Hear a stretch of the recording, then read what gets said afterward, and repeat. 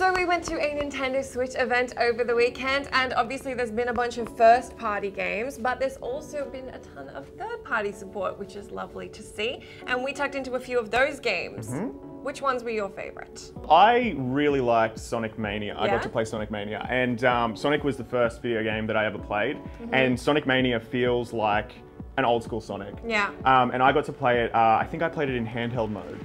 So that's with the two Joy-Cons on either side of the Switch screen. And it played fantastically. The new D-pad though, which is just 4 buttons instead of being a traditional, cross D-pad, felt a little strange to get used to. Yeah.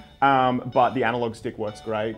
It looks like Sonic, it feels like Sonic, and it plays really, really well. Cool. And that's something that I can see playing on the train on the Switch, definitely. What about you? Well, we also both tucked into Just Dance, which we have We played. did play Which we Just played. Dance in a crowded hall. I played on the Wii U a few times, and we played on the PlayStation. It feels just like Just Dance. It's Just Dance. One of the things I would commend it for, though, is those Joy-Con controllers are tiny. Yes. So you can hold them in your hand. Because I've played Just Dance with a Wiimote, a Move controller, and a phone. Yeah. And the Joy-Con seems perfect for Just Dance because it's so small, It's easy to just hold, it's great. Unlikely to end up throwing at your TV. Totally. Good. And then after we played Just Dance, we played a racing game called Fast RMX, which is basically what looks a lot like F-Zero or Wipeout. And I really enjoyed it. What did you think? Well, one of the things I really liked is that it has, along with all the other things you have to think about, like acceleration and boost and braking and banking, you need to use boost lanes by making sure that your car is the same color as the lane. Yeah. So it's either orange or blue.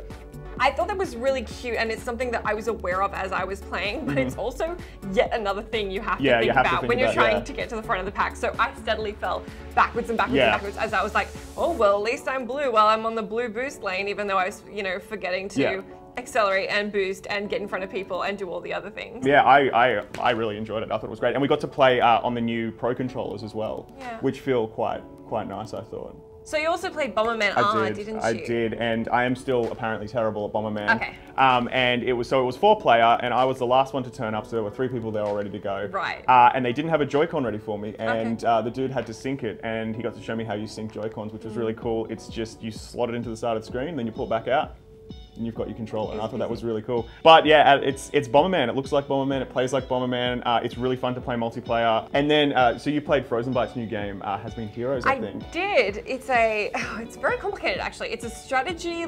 action game with turn-based gameplay. Basically, you have 3 different characters, and it's played within lanes. So you're sort of fighting waves of enemies who are constantly coming at you, and it surprisingly works really well in the Switch. Right. So each of your letter buttons, like X, Y, are associated with a lane. So you can swap characters in and out of each lane to kind of figure out who's going to be the best character to be fighting, whatever creature is coming at you in each lane. Each of the characters have a bunch of different abilities and spells, and you kind of need to figure out what is the best strategy to attack with.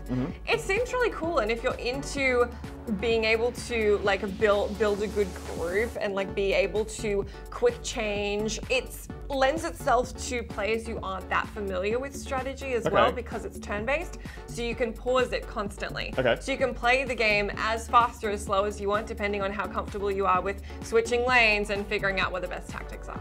So those are just some of the third-party games that we were able to get hands-on with now that are coming to Switch. Obviously, there's a bunch more. It's going to be great to see things like Skyrim. I think one of the things that's interesting is that a lot of these third-party games are running just a lot like they run on every other platform that you can find them on. They're not the kind of 1-2 Switch type games that are gimmicky and really taking advantage of all the very specific nuances of the hardware, but they're running quite well. So yeah, I think at this point it'll just be interesting to see where they decide to go from here.